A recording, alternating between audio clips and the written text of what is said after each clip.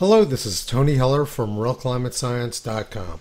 This is the National Oceanic and Atmospheric Administration's Climate Extremes Index. It shows that there's been a large increase in much above normal summer afternoon temperatures in the United States over the last 30 years. According to their chart, the past decade has had the hottest summer afternoon temperatures in U.S. history. But their own National Center for Environmental Information shows a completely different story. It shows that for the contiguous United States, the number of days above 95 degrees Fahrenheit or 35 degrees Celsius has plummeted over the last 90 years and is currently near record lows. This is the exact opposite trend of what their own Climate Extremes Index shows. My Unhiding the Decline software, which I've released to the public, shows almost exactly the same thing as the NOAA graph on the right. Hot summer days peaked in 1936 and have plummeted over the last 90 years.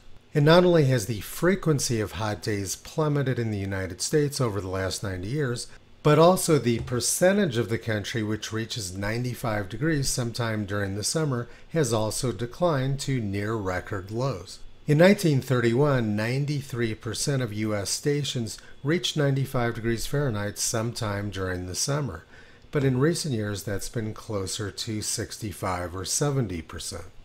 And the National Climate Assessment also shows that heat waves in the United States were much worse prior to 60 years ago. So how did NOAA create this fake Climate Extremes Index, which shows hot summer afternoons in the United States greatly increasing? The answer to that question is very simple. They tamper with the data. They cool the past and warm the present to turn a cooling trend into a warming trend. NOAA's own graph shows that the frequency of hot afternoons has plummeted over the last 90 years, but that doesn't seem to bother the people at the Climate Extremes Index, who are perfectly happy to just make up data. Toto has been pulling back the curtain on these scamsters for the past 14 years. You can visit him, Kyrie Caesar, Toki and Upla on the web at RealClimateScience.com.